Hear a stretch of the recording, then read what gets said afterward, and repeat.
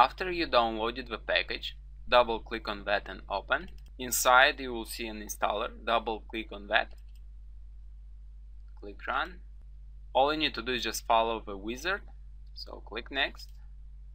Accept the agreement. Click next. Here you have to select on which MetaTrader 4 platform to install the software. If you have more of those, you will have more checkboxes. Just check those which you need. Click next. Click next. Click next. Uncheck this one and click on finish. Now I'll go ahead and open my MetaTrader 4 platform. Here I have my MetaTrader 4 platform. I'll just go ahead and take off the grid. There are two steps in order to install correctly ProSLTP. The first one is to go ahead and apply the indicator.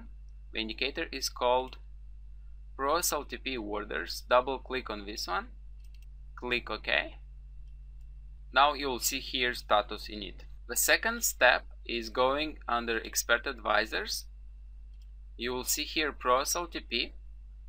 Double click on this one and click OK. Now you'll see here ProSLTP trial authenticating. If it takes too long, go under Experts tab on the bottom and you will see here an error if there is one. We can see that DLLs is not allowed. That means we have to allow them. There are two options. The first one is apply again ProSLTP. Double click.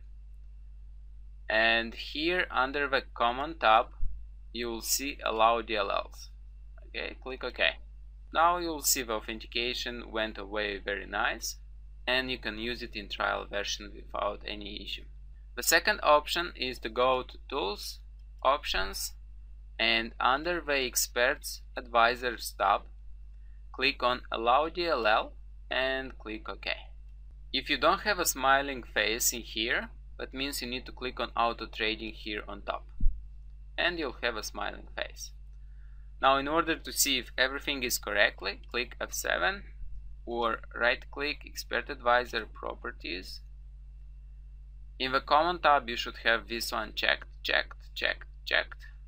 Under the inputs, if you are using a backtest version or if you have a license, put your email and order ID in here.